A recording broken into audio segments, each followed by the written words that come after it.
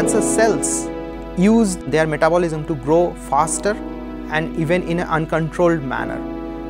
And one of these key players in cellular metabolism or cancer cells metabolism is mitochondria, or the powerhouse of the cell.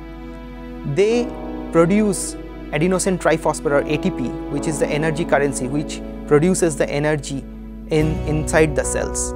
So our idea is to target the mitochondria as a novel strategy, but the problem is that the mitochondria is ubiquitous. It is present in healthy cells as well as in cancer cells.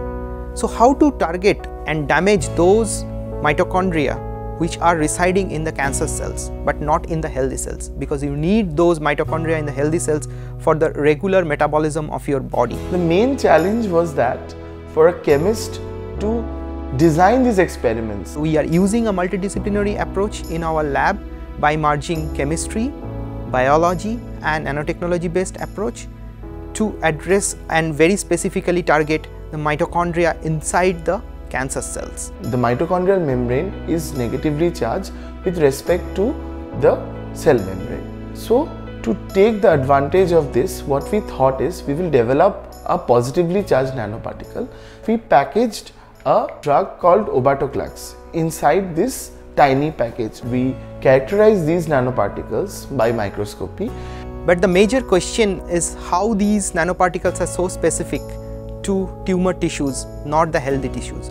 So now if you look closely to the tumor tissues, you will see that pore size of the tumor blood vessel are much bigger compared to the healthy cells.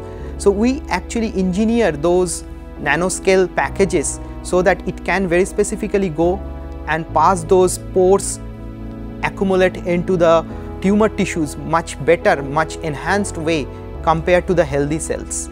And to our advantages, the theoretical predictions matched with the experimental results.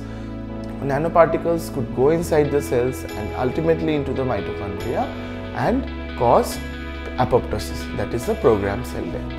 So these nano packages or nanotechnology based approaches or platforms have tremendous potential in next generation cancer therapeutics. Still lots of work needs to be done because we have not tested these nanoparticles into the animal model. I hope this will work very nicely in the animal model, and in future that can reduce the pain of multiple cancer patients who are suffering terrible death probably in coming. So we are very happy that we can actually be helpful by our science to the community.